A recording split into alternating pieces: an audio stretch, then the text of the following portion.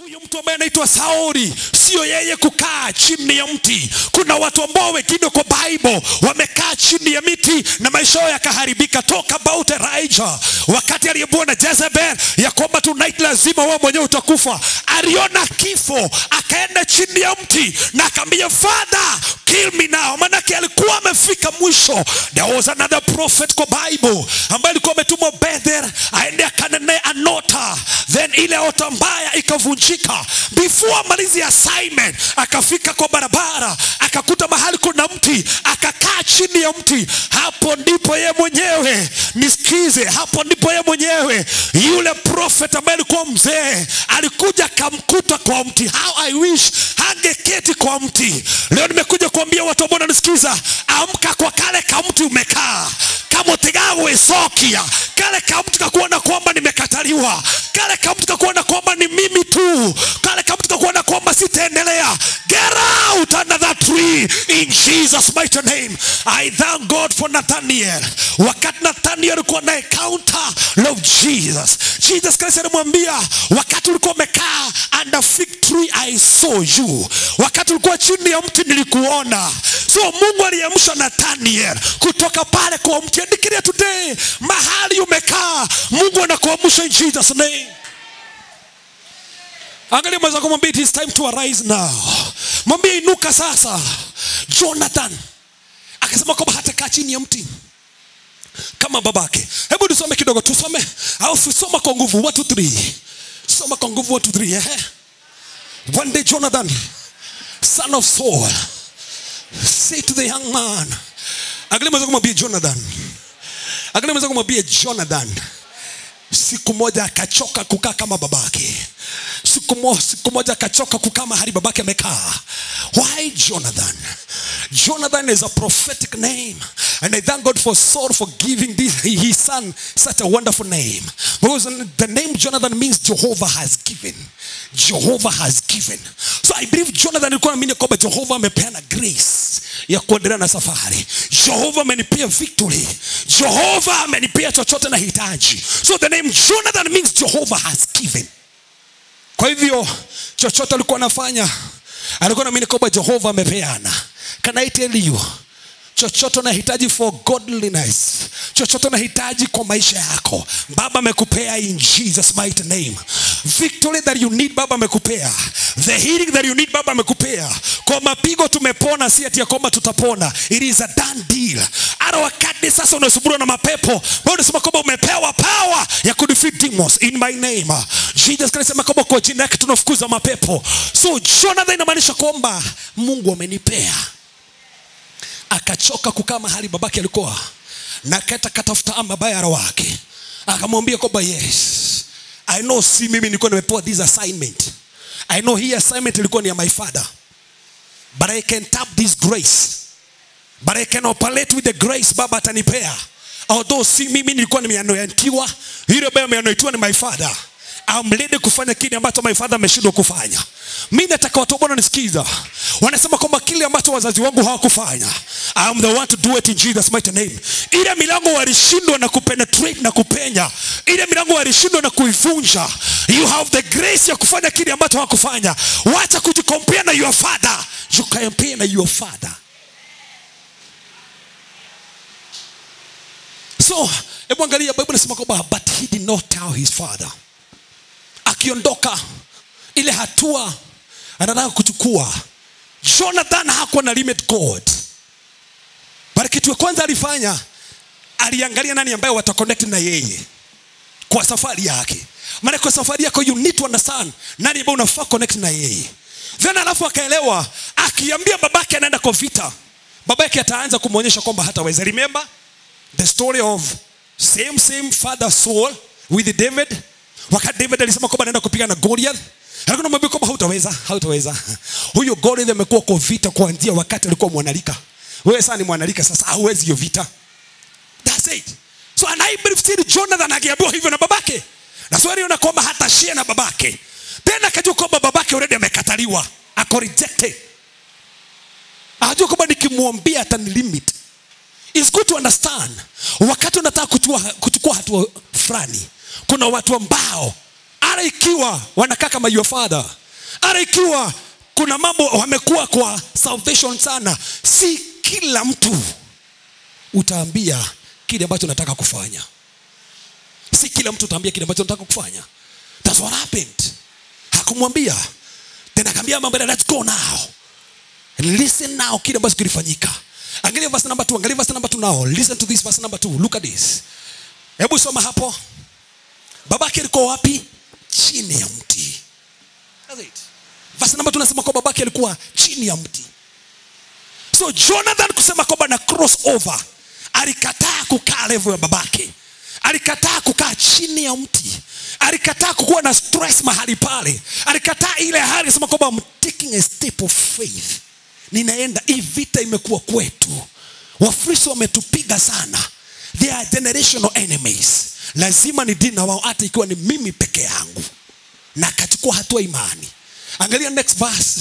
Angalia next verse vile Biblia inasema. Next verse inatuonyesha kwamba ile company ilikuwa na babake. Babake anakaa na kina Hija, na Hija alikuwa priest, na priest hasaidii. Usiona watu ambao mnakaa na wao na hawakusaidii. And I believe Hija yeye mwenyewe hagesaidia Sauli kwa sababu Hija yeye mwenyewe alikuwa amekataliwa. Remember lineage yake ni ya Eli, na house of Eli was already cast, na ukuhani wa Eli ukafikishwa mwisho. So ni kama vile tu ufalme wa Saul umefikishwa mwisho nao, then ukuhani wa Eli ulikuwa umefikishwa mwisho nao. So now priests who from that lineage wako pamoja, kumaanisha kwamba Sauli ameconnect na mtu ambaye already ako rejected. That's the thing. Na hawezi mwambia atoke pale. But Jonathan akawa ni tofauti. We need watu ambao wanafanya kama Jonathan. Wanasema kwamba kile watu wanaogopa kufanya, mimi nitakifanya. Kile watu wanaogopa kuitisha, mimi nitaitisha. Hatua watu wanakataa kuchukua, mimi nitaichukua. That's a step of faith. Unasema kwamba watoto wangu watasoma, mimi dua yangu itasimama, mimi masomo yangu nitaendelea nayo. Maana you're doing it by faith, kujua kwamba you're not limiting God. Now listen to this. Angalia next verse. Angalia next verse now. Look at this. Look at this. Angalia. Kwenye hii safari ya Jonathan akielekea mahali wa Filisti walikuwa wapigane vita, kuna mlima alikuwa anapanda, na kwenye ule mlima palikuwa na mawe aina mbili, Bozez na Seneh. Hii moja inamaanisha kwamba thorns. Seneh inamaanisha thorns. Hii nyingine inamaanisha namna gani? Angalia. Hebu tusome verse number 4. Angalia verse number 4. Tusome kwa nguvu 1 2 3.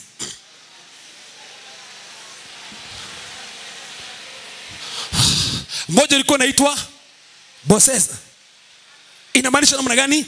Shining or slippery. Remember anakwea kwa mlima. So kuna jua imechomoka side hii na side hii nyingine. Hii moja ni ina shine but slippery. Remember ni mlima anapanda. Mahali wa Filisti walikuwa juu ya mlima, wao walikuwa mahali chini. So ili afikie wao, kale kaji alikuwa anapitia, lazima angepanda kwa mlima, ngangane kupanda mlima. Na sasa akipanda mlima, kuna jiwe side hii ina shine but slippery, ingine sasa inakaa kama mimba inamdunga. Imagine. Na lazima apande mahali pana anapitia hapo. So Jonathan akorede hata kudunga kwa safari, akorede hata kuteleza kwa safari. But hata akiteleza, hata kidunga kwa safari, alikuwa anajua kwamba kudunga na kuteleza hakutanizuilia kuendelea na safari. Kwa maisha yako, angalia mwanzo kumwambia kuna wakati unaweza teleza. Hata ukiteleza wewe endelea. Hautaiweka biashara kutoka kwa hiyo biashara imeteleza hiyo. That's it. Hautaona kwamba umekuwa engaged na imeteleza. Hautaona kwamba kuna mambo unaombea but yameteleza. Anapitia mahali pa kuteleza, mahali pa kudungwa. I know naongea na watu ambao wamedungwa na marafiki wao. Yes. That's it.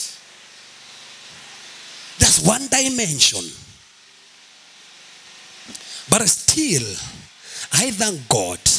Kwa maana mahali alikuwa anapitia ile njia, akipanda mlima aende kupigana vita na Wafilisti. Jiwe moja linamaanisha thorns. Jiwe hili lingine ni shining but slippery. Do you know kwamba hii inaongea about the gospel?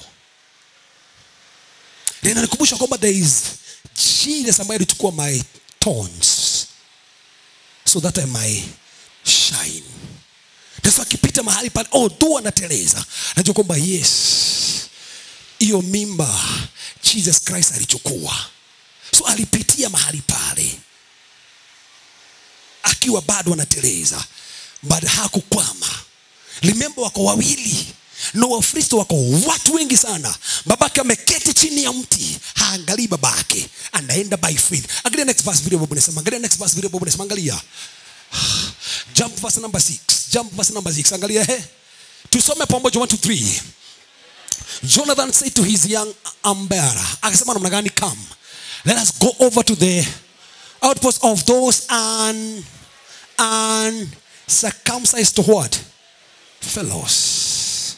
So anaita Wafilisti watu ambao hawajatahiliwa. Lakini mweza kumwambie Jonathan alikuwa na covenant mentality. Lakini mweza kumwambie alikuwa na covenant mentality. That's the thing. Alikuwa na covenant mentality. Remember kwa Bible Old Testament, circumcision was a sign of the covenant.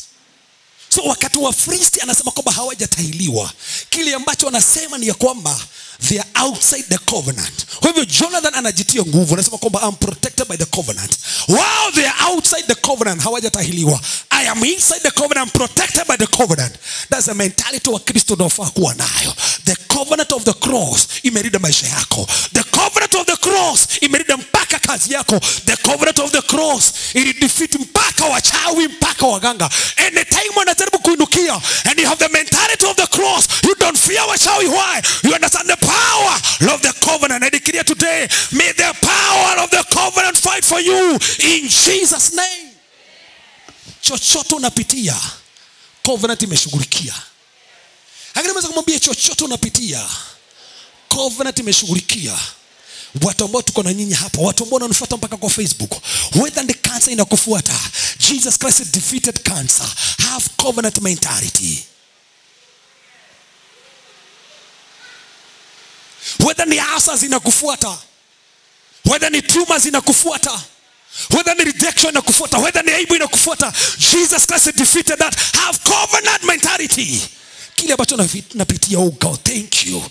Manake I have victory because of the covenant of the cross. Yes, and natabia na victory because of the covenant. So Jonathan akona covenant mentality. Anasema kwamba let's cross over. Anaambia armor-bearer wake kuja tuende tupigane na Wafilisti. The reason that tunapigana na Wafilisti now, hawajatahiliwa. They are outside the covenant. They are not protected. But then do you remember that was the mentality of David? David akaenda kupigana na Goliath. Aliita Goliath hajatahiliwa. That's evil. David still aliita Goliath. Meaning alikuwa anasema Goliath, you are outside the covenant. Like anybody ambaye anajua the power of the covenant, ukipitia vita kwa familia au vita kwa kazi yako, you face kile ambacho unapitia with the mentality of the finished work of the cross. With the mentality of the cross. And what happened mahali pale. So that's why unasikia kwamba anawaita kwamba hawajatahiliwa. Hebu angalia vile anasema, perhaps the Lord will act in our behalf. Now look at this. Nothing. This is Jonathan. Tusome kwa nguvu alafu jiambie. 1 2 3 jiambie. 1 2 3. Anataka part ya mwisho, nataka hii part ya mwisho nao. Jiambie nothing from there. Jiambie 1 2 3. Watu wa Facebook jiambie verse hiyo. Part B 1 2 3. Nothing. Arudia, kuna kitu. What about corona? What about rana za kwenu? What about cancer? What about kukataliwa? What about stagnation? Bible nasema nothing can do what? Can hinder the Lord from save. The one is saving there is delivery or deliverance. Nothing can hinder God from bringing deliverance to you. Nothing. Nothing. Nothing. You don't understand what I'm saying. Whether watu wenu wamekukataa, nothing can hinder Lord from saving you. Whether uko na kazi, nothing can hinder Lord from saving you.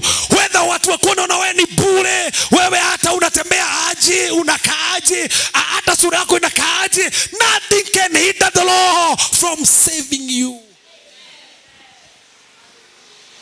That was Jonathan. Nasema kwamba yes, I know my father amekataliwa. I know my father amepokonywa kingdom, but that one cannot hinder God. Maana kile my father amefanya ni yeye amefanya, si mimi. That's it. So alikuwa anajitia nguvu.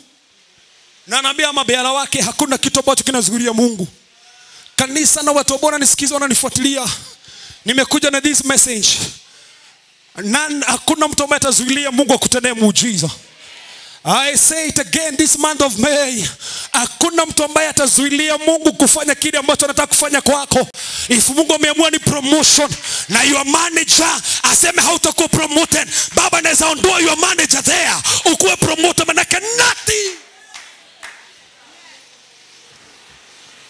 Don't joke. There was one officer ambaye mfalme alikuwa anawekelea mkono wakati prophet Elisha alikitangaza akasema kwamba tomorrow kutakuwa na chapati, watu watakula chapati tomorrow. Tena akasema hata Mungu akifungua bingu na dirisha za bingu hiyo haiwezi tendeka. Then prophet akamwambia utaona but hautakula. Utaona but hautakula. That's what happened. Wakati muujiza ulitendeka, Mungu akitumia watu wenye ukoma. And I believe personally after that encounter, wakati Mungu aliamplify miguu yao, I believe walienda kwa nyumba kwa wamepona. That's me. I don't want to be theological hapo kwa sababu naweza kuwa theological kidogo. Manake hao watu walikuwa pale wenye ukoma. Kuna watu ambao wanasema kwamba historically they were sons of. Yes, historically unasemekana kwamba alikuwa na Gehazi na watoto wake. Wachana hiyo. That's historically. But if Mungu alitumia watu wenye ukoma kutenda muujiza, what about his sons? If anaweza tumia watu ambao hawezi tembea vizuri, what about sisi ambaye tuko ndani yake? Yule mjamaa ambaye alikuwa anasema Mungu hawezi, alikanyagiwa kwa gate. Kanyagiwa pale. That's it. And I want to declare, hakuna mchawi atazuilia kile Mungu anataka kwako. Whether wakuroke, whether watembee wapi, whether walete nini, hawatazuilia kile Baba anataka. Nothing can hinder God from saving. Nothing. That was a statement of faith. Statement of faith. Hawaisha kwamba watu wanatembea wanasema kwamba nothing can hinder me nisome. Wale ambao wanasoma hawaisha nasema kwamba watu wanasema nothing can hinder me nifanye kazi. Yes, nothing. Nothing can hinder. Hao ni watu ambao wana believe God. Kile ambacho wanaamini. Angalia next verse tafadhali. Angalia next verse vile Biblia inasema, angalia. Amabera anamwambiaje? Anamwambiaje? Do all that you have in mind. His armor bearer said, go ahead. I am with your heart and lakini mweza kumwambia unahitaji watu kama hao. Watu ambao watakuencourage. Wakati unasema kitu unakwambia do, go do it. That's why bora unahitaji a helper. Bibi hafai kuwa bibi sumbua au mzee sumbua. Unakumbuka kuna wazee sumbua na bibi sumbua? Yes. Unahitaji watu ambao wanakuback vision that you are carrying. Even pastors, we need watu ambao to back the vision. We have the vision kama ya kujenga. Kuna watu ambao wanasema, "Ai, pastor hiyo kutawezekana kuna hiyo pesa." You need watu ambao wanasema kwamba, "Hey pastor, go ahead. We are supporting you. Hata nimepledge 5K." You need mtu ambao ukiambia kwamba unaweka kampuni anakuambia brother anakuambia kwamba yes. Hiyo kampuni Mungu atakupea pesa. Although hauna pesa, but you're doing it by faith. Unaenda, niliambia watu hapo ibada ya kwanza, unaenda kutafuta mpaka mahali unanunua plot. Na hauna pesa, but unaitafuta by faith. Kicho kwamba Mungu ana provide. Au mahali tuweka biashara by faith. Ama beara ana support Jonathan. Anamwambia kwa your vision, go ahead. I am with you. Heart and soul. Kwa pamoja, I'm backing you. Jonathan haogopi maadui. Jonathan ana believe the covenant. Jonathan ana believe God.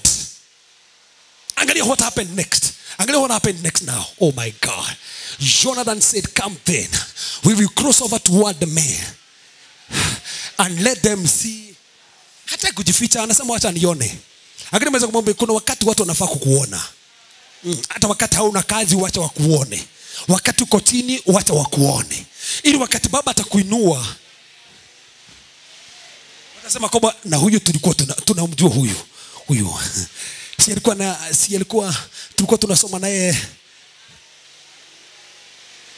Yes. Angalia vile walisema. Anasemaje? If they say to us, wait there until we come to you, we will stay where we. So analisema kwamba wacha tuende tujionyeshe kwa wao. Wakituambia kaeni hapa tukuje, tutajua kwamba Mungu hajatutuma tuende pale kupigana vita. Meaning Jonathan anaamini the guidance of the Lord. Although anaenda kwa vita, anaamini kwamba Mungu anamguide na Mungu anamdirect. Angalia next verse. Angalia. But if they say, come up to us, we will cry, Bozez. Wakituambia kujeni, that will be a sign. Mungu amewapeana kwenye mikono yetu. That was a thing. Then angalia what happened. Verse number 11. So both of them showed themselves to look, Wafilisti. Say there, anasemaje there, are out of they were asema, angalieni wametoka kwa mashimo, walikuwa natuogopa. Wametoka kwa mashimo mahali walikuwa wamekaa, wametoka kwa mashimo, angalieni. Angalia wakasema namna gani? Angalia verse 12 wakasemaje? The men of the shouted to and his, wakasema namna gani? Come to us, we will teach you. Hawakuwa wanajua kwamba vile umeongea, you are already defeated. You are dead men now. Mumekufa nyinyi. Kwa sababu hiyo statement imeonyesha kwamba Mungu amewaguide na Mungu anawaongoza. Waliposikia kwamba wameambiwa kwamba waende. Na remember, Wafilisti wako juu ya mlima Jonathan anakwea kwa mlima. Na anaenda kupigana na watu ambao there are so many of them, ni wengi sana. Na wao wakaone watu wawili. Watu wawili with faith and God. And don't forget, Jonathan akaenda kupigana hii vita, alikuwa na vitu 3. Alikuwa na sword, spear na staff. Sword speaks of the word, spear speaks of prayers, staff speaks of authority. Hizo ndizo walikuwa nazo tu hizo. Walipoambiwa kwamba waende, wakasema basi Mungu hawa anawadefeat. Angalia what happened next now. Tusome pamoja hapo. Rapakora shataka. Wakazidi kupanda mlima. Wafilisti wako juu, wao wako chini, wakazidi kupanda. Biblia inasema kwamba walikuwa wanajishikilia kwa miguu na mikono. Remember kuteleza, remember kudugadugwa, wanajishikilia kwa miguu na mikono but still wanapanda. Wanakaka na kwamba they are struggling but with God. Wanapanda wakijishikilia kwa miguu na mikono. Wafilisti wakija, Jonathan anawashika na waangusha, na huku nyuma Wabera anakata kichwa, anakamata na rusha, na hapo anakatwa kichwa. Hivyo ndivyo Jonathan alikuwa anafanya. Angalia next verse. What happened? Don't miss this now. Angalia ni watu wangapi waliuliwa na Jonathan? 20 of them. Watu 20. Anapanda mlima. Hao wako juu. But wakuwa watu wawili wamemanage kuua watu 20. Remember walichukua hatua ya imani. Remember Mungu hakuwaambia wainuke, waliinuka by faith. Remember walijitenganisha na baba yao, wakaenda kuamini baba anawapigania. Hawaishi kuna watu mbona mimi kwamba kile ambacho napitia baba ananipigania. Hawaishi kwamba kuna watu mbona mimi kwamba the battles that I'm fighting God, sitaogopa, you're fighting my battles. Angalia what happened. Verse 15 ndio inanijenga sana, na ndio naideclare mpaka kwako kuanzia siku leo. Angalia what happened kwa maadui. May this now happen sasa hivi katika jina la Yesu Kristo. Angalia verse 15, Bible inasema kwamba then panic struck who? The whole Wafilisti wote, watu walistuka pa. What is happening? Hawakuelewa, wakakamatwa na mshtuko. Duno, kile unaogopa kinakuogopa. Hebu soma pale tusome. Hebu soma. Kwa nguvu watu Facebook tusome kwa nguvu. Angalia verse 15. those in the, watu ambao walikuwa kwa hema wakastuka, kwa field wakastuka, wakastuka, na wale ambao walikuwa wamejipanga kwa groups wakastuka. And then the Bible says the ground ilitingizika. There was an earthquake. So Jonathan walienda tu by faith, wakuwa watu wawili, but heaven ika-intervene. Heaven ikiona watu ambao wanatembea na faith, heaven ikiona watu ambao wanaweka biashara na faith, heaven ikiona watu ambao wanasema kwao kutasimama by faith, heaven ikiona watu ambao wanasema kwamba kwetu magonjwa yanadisappear, heaven ina intervene. Heaven ina intervene. Kukawa na mtetemeko, maadui wakastuka na wakatetemeshwa. I declare today, chochote kinakufuata kitetemeshwa na Jehovah God because of your faith. Jonathan amechukua tu hatua imani. There was an earthquake. Maadui wanatetemeka. Angalia what happened. There was a, ngoja hiyo part 15 ya mwisho. Tusome ya mwisho. Haya. Hebu maliza ya mwisho sasa nikikunywa maji hapa.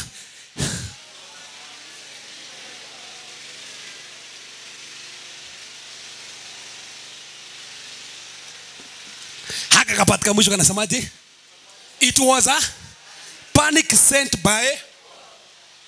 So nani ambaye alikuwa anapigania Jonathan vita? Haya, Jonathan alikuwa amemwagiliwa mafuta ya kuwa ndiye kiongozi. Nani ambaye alikuwa na mafuta?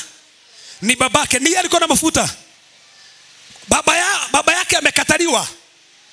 Si amekataliwa na Mungu. Mungu amekosa kutumia Jonathan kwa sababu babake amekataliwa. Mungu ametumia Jonathan hata babake kwa amekataliwa. Nataka kuputi hii statement. No matter kile ambacho babako walifanya, bado Mungu atakutumia.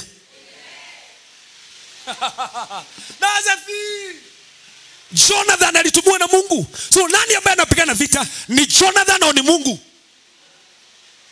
Nani ambaye anapigana vita vyako? Ni wewe au ni Mungu? So ni nini kinahitajika kwako? Only a step of faith.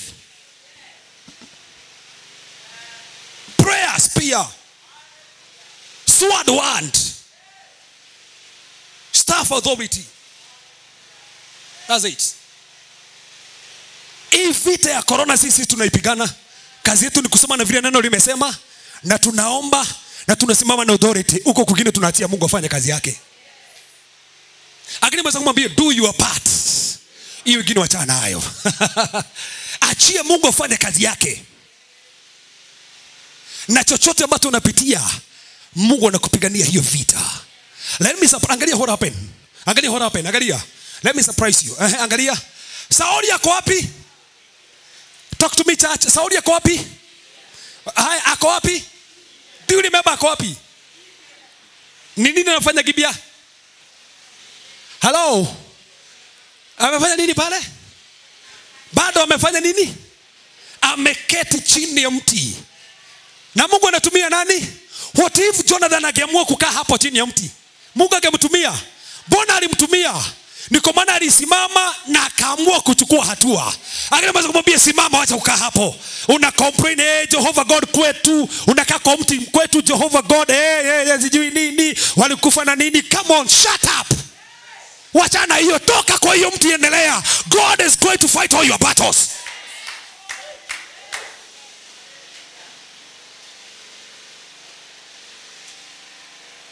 That's it.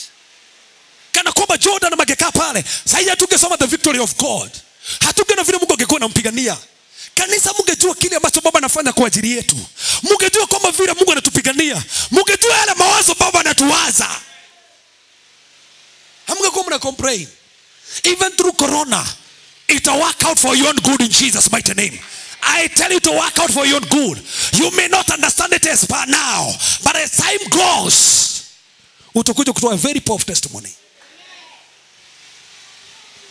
I told watu ambao tuko na wao jana na unasikiza kwa Facebook, God aliput this in my spirit. Kuna mambo amekubalisha right now yafanyike kwa sababu church imekaa sana dormant. Church imekaa tu kwa 4 walls. And you see our calling, haikuwa calling ya kukaa kwa kanisa hivi. Remember kanisa la Jerusalem, wakati walijazwa na Roho Mtakatifu kwa na enjoy speaking tongues and interpreting tongues, bara bororo teta tetotote tetakala, waka enjoy pale. And they were not called kukaa Jerusalem. Waliamua kwamba ukijazwa na Roho Mtakatifu mnafaa muende Judea, muende Samaria and all over the world. But wao walikaa Jerusalem. Kwa maana wanasikia vizuri sana wakiombewa. Wanasikia vizuri sana Peter akipita, then the shadow, the reflection of the glory of God juu ya Peter ikigusa watu wakipona. Wana enjoy. Do you know what God did? Mungu anasema kwamba pale Jerusalem pakawa na persecution. Then watu wakaskata. Wengine wakaenda Judea, wengine Samaria. So wakati kulikuwa na persecution, that was the time the purpose of God was fulfilled. So God allowed the battle to fulfill his purpose. I know kanisa imekaa imekwama, imekuwa stagnant for so long. Watu wamekaa kwa kanisa, hawahubiri kwa watu. God is opening doors. That's why watu wamepotelea kwa Facebook na YouTube. Injili hubiriwe. This is what we call Great Commission. That's what we are called to do. Jesus Christ had kind of disciples for 3 years. Akawatuma. Angalia mweza kama muulize umekaa kanisa for how long?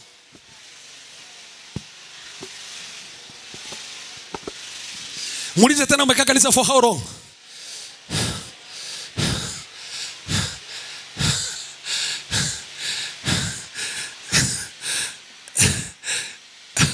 Umezeeka ya kutosha. Okay, muulize ni watu wangapi umeleta hapa kanisani? Okay, muulize ni watu wangapi umehubiria? Kile ambacho umepewa hapa wangapi umehubiria umeleta church? Mwambie kujua hii si kufichana hapa. We are sons of the right hand. Side sisi. Si watu wa mkono wa kulia, si watu ambao si tunabiana. Muulize umehubiri watu wangapi? That's why Mungu amefanya hii kitu itendeke. Ili watu wasikate waende wahubiri injili. Uhubiri ukuwa kwa nyumba with your wall. But the problem we have with the Christians, zile vitu tunaweka kwa wall zetu. Mimi ugithi, watu ambao hawajaokoka. You see watu ambao they born again, zile vitu wana comment. Hawezi comment kitu kizuri ya kanisa ikiwekwa pale. Lakini mkiwekewa ya Professor Hamo mna comment. Professor Hamo is not the first person. Kuna watu wengi sana wako huku. Watu wengi hata before ukoka walikuwa na watoto hata 10. Kila mtu Professor Hamo na watu wengine ukiuliza hao wako na kama Professor Hamo hivyo, hawasaidii wao. Hai. Mbona mnaniangalia kana kwamba hamjamuinukia Professor Hamo nini? Jabtai umefanya nini? Ulikuwa unafaa kunyamaza.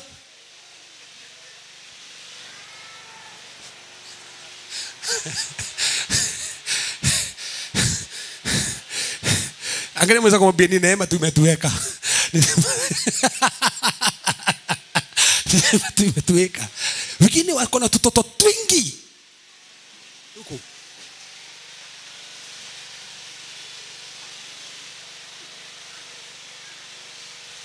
Mama bwana asifiwe sana. Mbona unaniangalia hivi? That's it. These are the things that are happening. I believe this is a wake up call. Kwa watu hubiri. Imagine. Sister unaweza hubiria mtu mmoja. Sister hubiria mtu mmoja. Bro mtu mmoja. Brother mtu mmoja. Sister mtu mmoja. Au ni watu wangapi? Imagine tuseme watu 100 wamehubiri watu 100. Wapogo mtu mmoja umehubiri na umlete hapa touch. Alafu kuja hapa tumtrain alafu tumtume ende. Unafikiria ni watu wangapi saa hii tunaongea wangekuwa wameokoka? Kanisa imekuwa imekaa chini ya mtu for so long. We need watu kama kina Jonathan. Watu ambao they are ready to fight vita ya kiroho. Kwenda kuhubiri injili no matter what is happening, what is taking place. This month of May. Imagine ukiamua ya kwamba nitahubiria one person. Just kila mwezi hubiria mtu mmoja. Mwaka mmoja tuko na watu wangapi? 12. Imagine tuseme kwamba hata si watu wengi. Imagine watu 100 wakihubiria watu 12. Mwaka kutakuwa na watu wangapi wameokoka? Heaven inaweza kuwa ina celebrate. Let me ask you. Since time uliokoka, watu wangapi umehubiria wakaja kanisa? Akina mweza kumuulize, acha kujibu tumuulize sisi ni watu wangapi umehubiria kwa kanisa ukaokoka? Watu wangapi?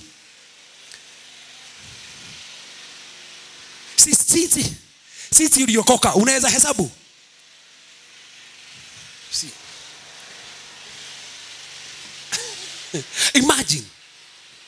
Na Jesus alikaa na disciples for how many years? 3. Akawa sasa kusema kwamba uinue mkono hapa hivi umekaa kwa kanisa for 3 years, sitaki kuambia uinue mkono. But inua mkono tu na ndani. Inua tu mkono na ndani. Si nje, inua tu mkono na ndani. So miaka 3. Kama umekuwa hapa miaka mingapi?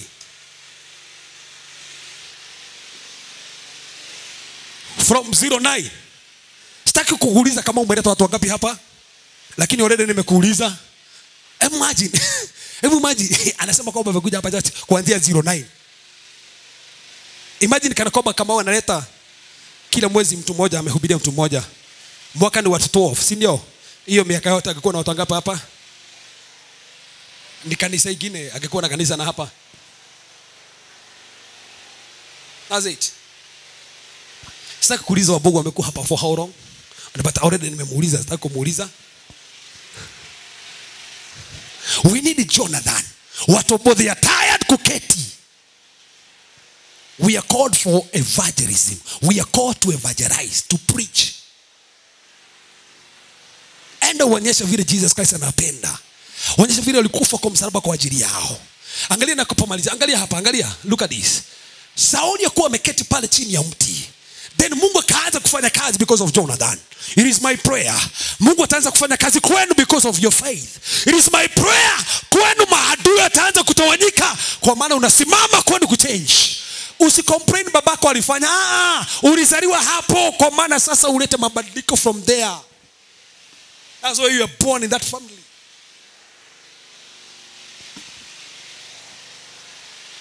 I don't complain kwetu watu walikufa wengi sana. Don't complain my father died. I don't complain.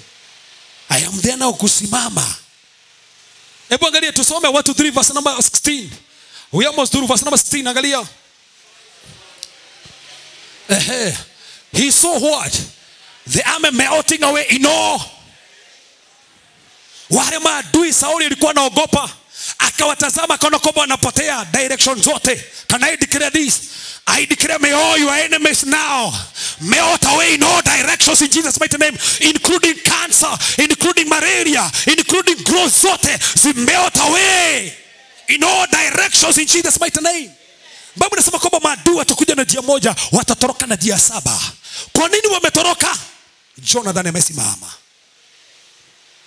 Sauli amewitness, wala watu walikuwa wanaogopa, wanatoroka, akashindwa what is happening. Kwani kunaendeleaje? Angalia verse number 17. Angalia verse number 17. Then Saul said to the men, master the forces and see who has left us when it was and he is. Wakaangalia nani ambaye hako, angalia.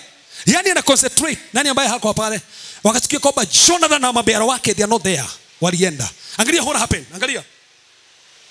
So say to Ahijah, bring the ark of God. Imagine. For all that time. Hata zile siku 7 alishindwa kugoja. Mbona hakuitisha the ark of God? Wakati kumeharibika. That's the time anaitisha the ark of God, a picture of Jesus. Do you know there are so many people today wanatafuta Jesus wakati kumeharibika? Pastor. But I thank God kutaja huyo brother, but kuna brother ananijenga sana. Aliniambia pastor, nimeamua offices zetu mimi nitakuwa nalipia office 2. Kama hivyo. Hata time ya corona alikuwa anatuma 6,000 ya kulipia those 2 offices. Asikumkubushi yeye alikuwa anatuma. Right. I remember last year hata kuwa na corona yote mwetu kwa tunafunga ndio tulikuwa tunalipa offices. Kuna watu kadhaa still walikuwa wanasimama na those offices. Wanatuma pesa pastor na mimi nalipa this month. They were calling me.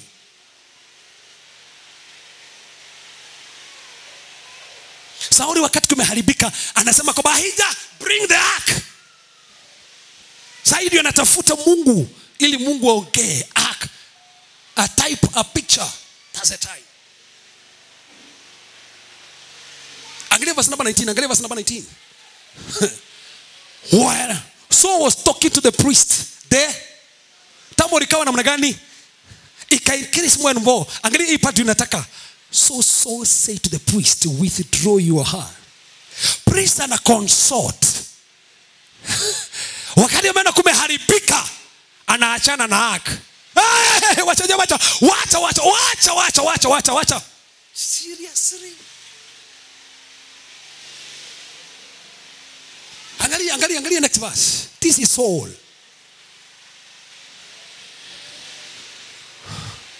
Angalia. Then saw an old man assembled and went there. But they fought in total,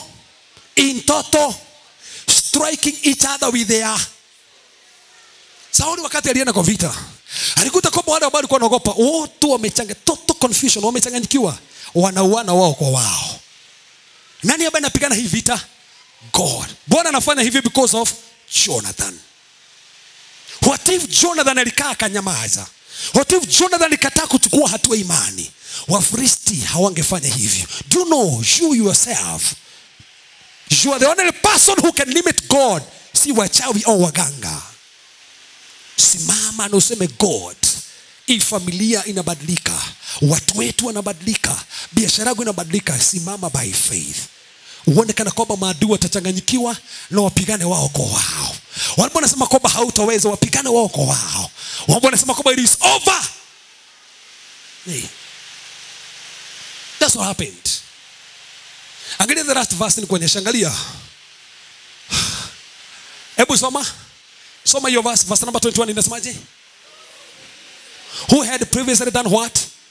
With and had gone up with. So meaning kuna Wahibrania wakati waliona kwamba kumeharibika, wakatoka saidi ya kina Saul na Jonathan, wakaenda saidi ya maadui. Sasa wakaanza kuinukia hawa. Do you know kwamba kuna watu kama hao? Usione kwamba hata kanisani wakati kumeharibika, kuna watu ambao wanaenda saidi ya maadui. Hata pasa wachana na yeye. Yaani ni Wahibrania wanaenda saidi ya maadui. Au jiona watu kama hao unakuta kwamba walikuwa marafiki wako sana. But wakati mambo yako maharibika nao, they are part of your enemies now. Wanasema hey, wachana huyo. Tunamjua. Tunajua tabia zake, tunamjua. Hivyo ndivyo Wahibrania walikuwa wamefanya. Wakati mambo yaliharibika walikuwa wameenda. Maraina wakati Jonathan alisimama na Mungu akamtumia kuleta victory, wale ambao walikuwa wamepotea Mungu akawarestore. Can I tell you, after victory ile baba anaonyeshana mahali hapa, I know baba ataleta restoration in Jesus mighty name. Yes. I know hata kanisani, makanisa kuna watu ambao walikuwa wamepotea, baba atarestore again. Wakati Mungu ameanza kuonyeshana kwamba the battle si ya sisi, ni ya Mungu. Let me surprise you. Angalia, hii ni ya mwisho, tumalize tuombe. Angalia vile Biblia inasema, tusome verse number 12. Baadaye unafaa kuonyesha watu 9 ambao wali limit God. Number 7 unafaa ku understand unaweza fanya ulimit God kwa maisha yako. So hii ni introduction, sijaanza kuhubiri. Nitaendelea kuhubiri Sunday kwa sababu hii ni introduction. Sija kupea those points ambazo unafaa kujua. Hebu angalia hapa. Verse 22 tumalize. Angalia. When all the who had that the wanatoroka, they did what? Hata wale ambao walikuwa wamejificha kwanza kutokea, kuchomoka. And Jonathan alifanya kuwe na restoration. Na wale ambao walikuwa wamejificha wakawa restored again. I believe God, church, if Jonathan hakuwa na knowledge kama ile iko nayo, what about you? God is fighting your battle in Jesus' name. Simama.